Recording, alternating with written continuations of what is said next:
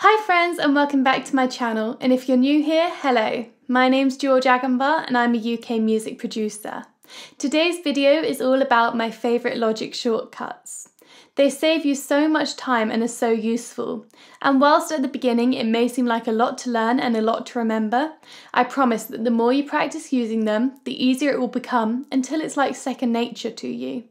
So if you want to learn some really handy little shortcuts, make sure you stay tuned and hit the subscribe button and notification bell for new videos every Wednesday. And things will never be the same when I hear your name since you kissed me in the rain. Let's start by having a look at the shortcuts that I think are pretty universal across lots of computer programs. So these shortcuts you'll find are also similar to shortcuts in Microsoft Word or PowerPoint and so on. Firstly, and most importantly, save. You do this by pressing Command and S. I don't think I need to say why this is so important, but please make sure that you regularly save projects you're working on. Then you have undo. This is by pressing Command and Z. It's very helpful for if you make a mistake. For example, if you accidentally delete a track that you didn't mean to. And finally, we have the classic copy and paste, using Command and C and Command and V. I love using these when I want to copy MIDI material across from one track to another, but you can also use this across multiple projects. So if you have a track open in one project, you can copy it across to a separate project using these copy and paste shortcuts.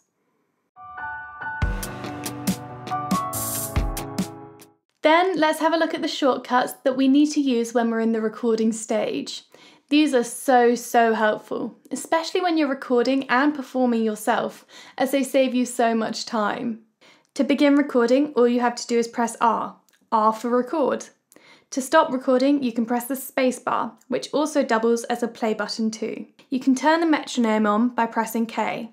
I like to remember it by K for click. Interestingly, you don't have to do this before you press record. It can be done at any point during the recording. You can insert a new audio track by pressing Ctrl, Command and A. Any shortcuts to do with tracks normally require you to press Ctrl and Command, and then you have A for audio track.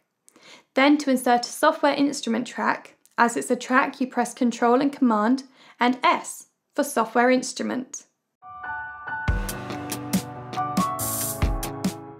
Now let's talk about bouncing, importing and exporting our tracks. To bounce a track, you press Ctrl, Command and B, as it's a track and it's B for bounce. To bounce in place, however, you only need to press Ctrl and B. To import an audio file, you press Shift, Command and I for import. And to export, you do the same by pressing Shift, Command and E. But if you want to export a single file, you can forget about Shift and just press Command and E.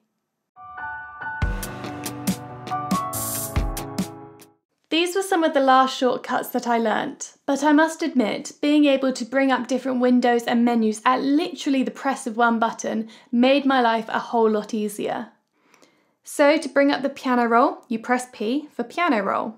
For the mixer window, you press X. I remember this by thinking of the X in the word mixer. Not the best, I know, and I'm sorry. For the software editor, you press N. And to be completely honest with you, I have no way of remembering this one, I'm afraid. And then to bring up the library window, you press Y. I try to think of the Y at the end of library, but I'll admit that this isn't the easiest to remember.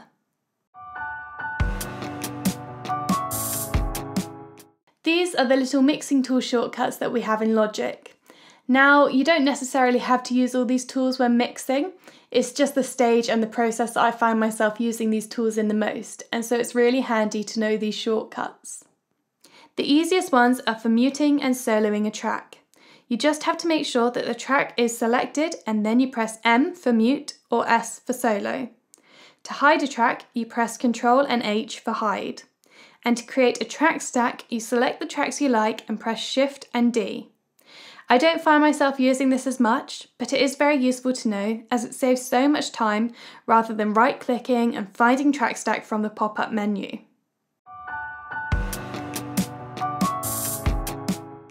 I thought that I would let you guys know my favourite shortcut of all time as a little extra for those of you that have stayed until the end of the video.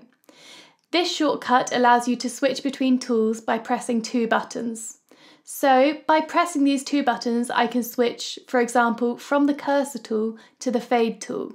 All you have to do is press T for tool. Then a menu of each of the different tools will appear on your screen. You'll see that each of the different tools have a letter next to them. You simply then press the corresponding letter to the tool you want, and you'll see the tools switch.